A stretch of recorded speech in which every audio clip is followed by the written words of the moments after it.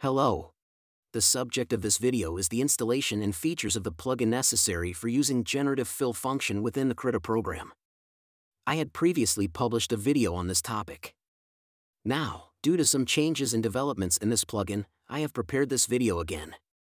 Stable Diffusion is an open-source image generation software developed by Stability AI. Krita is not mandatory to use this software. It can also be used with interfaces such as Comfy UI and Automatic 1111. The plugin I will demonstrate works as a bridge between Comfy UI and Krita. With the features added over time, it has become quite useful. The images it generates are of high quality.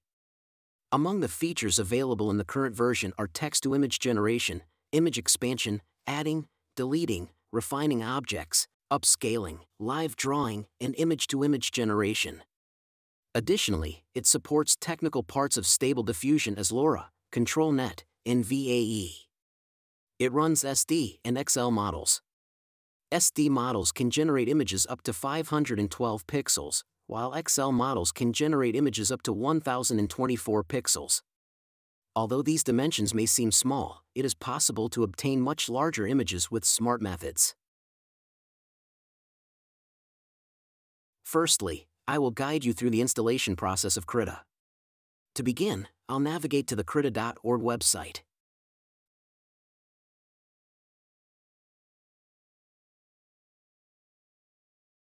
Since my operating system is Windows, the website automatically recognizes this.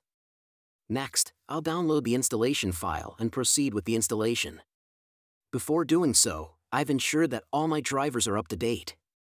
In a previous video, I forgot to update my graphics card driver, which resulted in an error during the plugin installation. The installation process will be fast-forwarded in the video.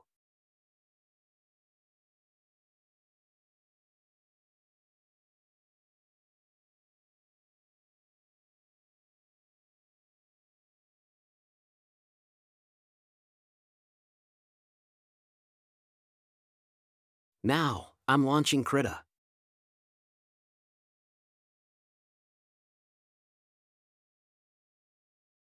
I'm opening a new file. From the menu, I'm selecting Settings, Manage Resources. Then, I'm clicking on Open Resource Folder.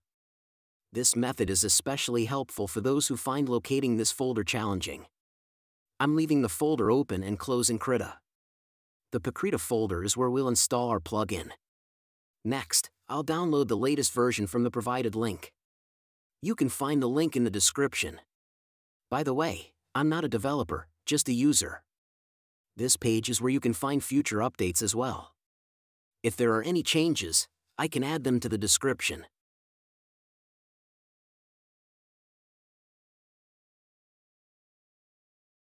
In this new version, there has been a change in the folder structure. Although the plugin still resides within Krita, it's now installed Stable Diffusion in the AI Diffusion folder. This process is automatic, so it's not difficult.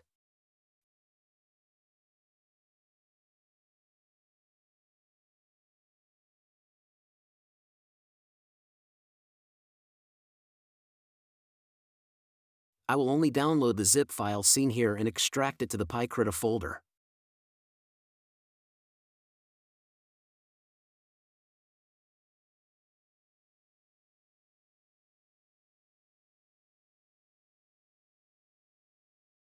For now, I'm leaving it as it is. Later, I'll edit the folder name.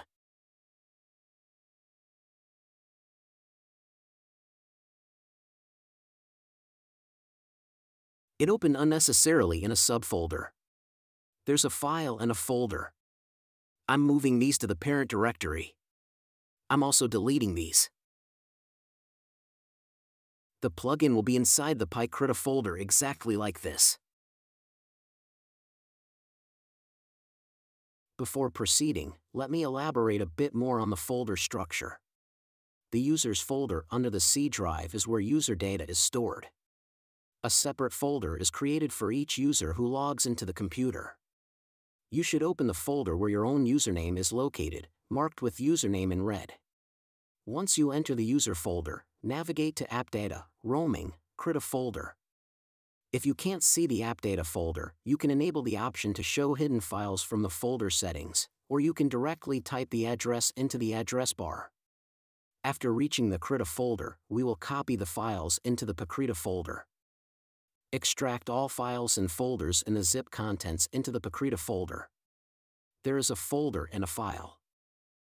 If you've used Krita before, there may be other files within Krita as well. The contents of the plugin will be located here as a folder and a file. As the plugin runs, your settings and content will be written to the AI_Diffusion folder. The developer has mentioned that this prevents data loss during updates. I'll open Krita and continue the installation from there. From the menu, I select Settings, Configure Krita. Python Plugin Manager.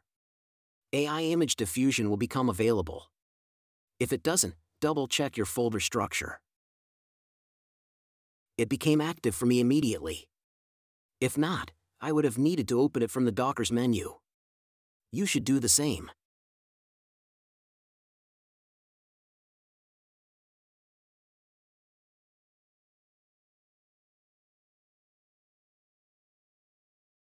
To initiate the installation, I'm pressing the Configure button. Look, you can see where the installation will take place. It says at least 10 GB of space is required. I estimate it will take up to 30 GB for a full installation. Since my graphics card is NVIDIA, CUDA should be selected. You'll select the components to be installed here. I'm choosing everything. If you don't make changes, only the necessary components will be installed.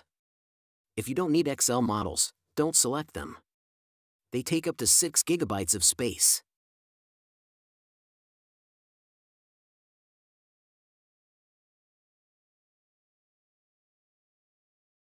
I'm pressing the Install button. The rest should be installed automatically from here. It'll take a bit of time. After this, I occasionally speed up the video.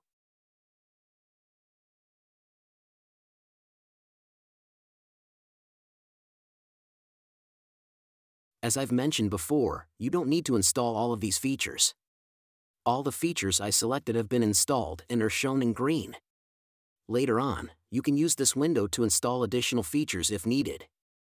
First, let me demonstrate how the Generate feature works. I'll choose one of the prompts I've written for ChatGPT.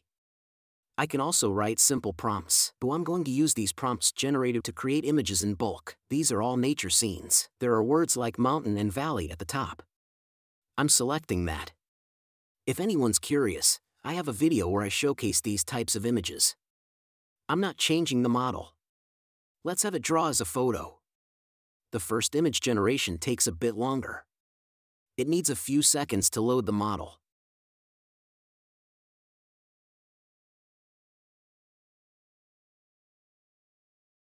Let me try another one.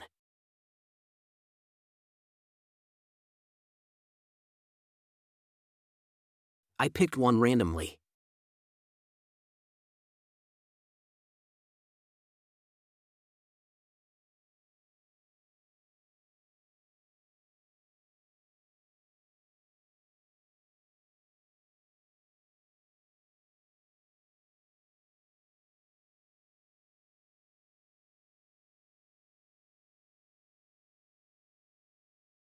The quality isn't bad.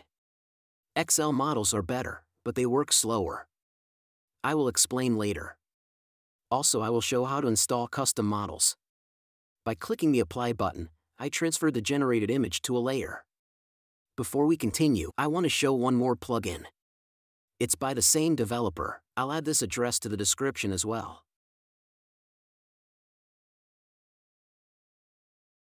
It helps us select objects, and I find it useful. Again, I'll download a zip file. But the installation for this one is different.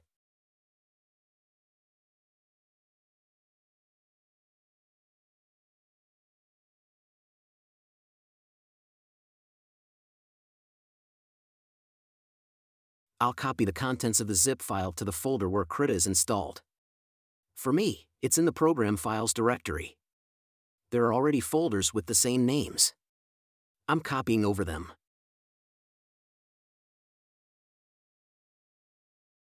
We need to restart Krita. This video is at the same level as the previous one. Later on, I'll be making videos on more advanced topics in detail. Thank you for watching.